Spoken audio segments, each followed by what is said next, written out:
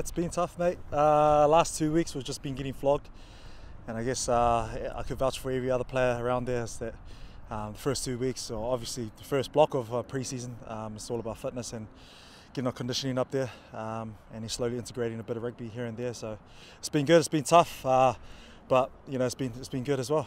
Everybody's coming quite fit, so everybody's been doing a bit of work off season. I think that's what it's like nowadays, isn't it? You kind of have to just maintain in the off season, and you don't really want to start at square one, because when you come back in, you don't really want to just be doing fitness the whole time. So I think a lot of the boys have gone off in the off season and just done their trainings, and you can see it when coming to day one.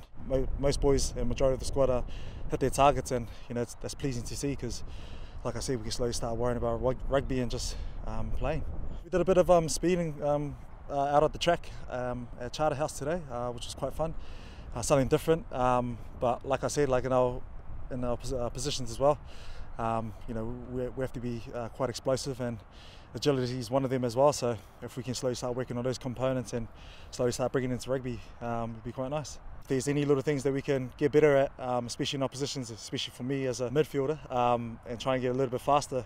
Personally, for myself, you know, I think the last 2 seasons, you know, I've been, you know, plagued with injuries. You know, it's not a nice thing as well, and having to start over again. You know, for me, primarily starting to start fresh with the pre-season. It's actually been quite nice for me. We want to win a championship, bring some silverware back to the club. We came close to it last year, having to get into the playoffs, and getting 4th place, but obviously we're disappointed in not making that. So I think for us, we're working from the back end of last year and having to carry on that momentum, and hopefully we can get to the playoffs, because anything can happen when we get there. And I think with the squad that we have, it's quite promising.